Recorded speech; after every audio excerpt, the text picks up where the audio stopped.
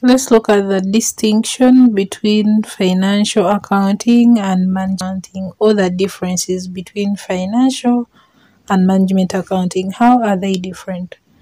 So we are going to have some basis of distinction, and the first one is users. So users, management accounting is used by internal users, especially management. And then financial accounting is used by external users, especially shareholders or the owners of the company. Then for management accounting, it is used by management to make decisions for the company.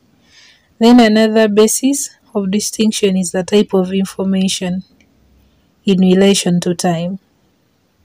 So management information is futuristic information or projected information, something like an estimation for the future.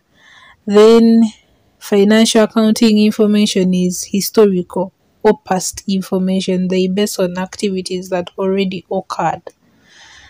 Then another basis of distinction is regulatory requirements.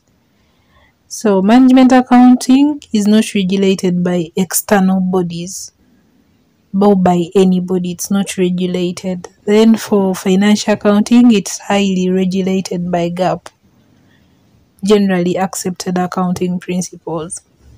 Then another basis of distinction is audit requirements. Management accounting is not subjected to audit. Then for financial accounting, it must be subjected to both internal and external audit. Another basis of distinction is the level of details. Management accounting is highly detailed. Then for financial accounting, it is aggregated and summarized. It's just a summary. The whole information of an entity can be summarized in the balance sheet, then the statement of the statement of profit or loss. So it is aggregated and summarized. Then for management accounting, it is highly detailed. Then another basis of distinction is the measurement basis.